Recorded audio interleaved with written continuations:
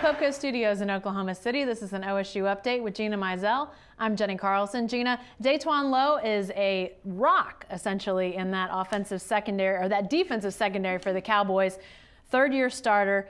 Talk about his importance to this defense. I think probably the best way you can measure it is he's kind of a guy you forget about. That's absolutely almost. Right. In that free safety spot again, has been there for 3 years. Started as a sophomore and has never looked back ever since then. And again, he's a guy that for a secondary that had so many troubles last year. Again, everyone talked about the cornerbacks and how soft they played on coverage.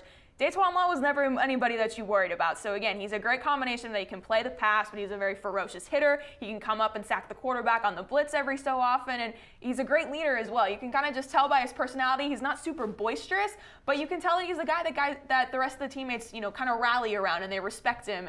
And yeah, going into his senior season, he's going to definitely be important to a defense that's trying to obviously take a step forward under Glenn Spencer and take another step toward helping this team hopefully win a Big 12 championship. There's been a lot of talk in this defense under Glenn Spencer that things are changing for those cornerbacks and, various positions. How does life change for Daytawion Lowe? Get a lot easier with this change on the defense? Well, it's going to be, I think, more important for him because, again, I mean, with that safety, you hear that's the last line of defense, obviously, and with these corners playing tighter coverage, I mean, again, you risk getting beat over the top, and so that's when the safety play becomes so important. So, yeah, Daytawion Lowe, a Shamil Gary, a Lindell Johnson, who's now moved to strong safety to push Shamil Gary a little bit. Their role is going to be super important because, yeah, if a wide receiver blows by those cornerbacks, it's going to become their responsibility. So certainly, I don't know how much life changes as far as physically, but just mentally, you know that it's not going to be a guy that's going to be playing 10 yards off the receiver. It's going to be your responsibility if somebody accidentally gets beat over the top, and you got to be that safety. You got to be that last line of defense. Definitely. All right, thanks, Gina. Be sure to stay with the best coverage team anywhere at newsok.com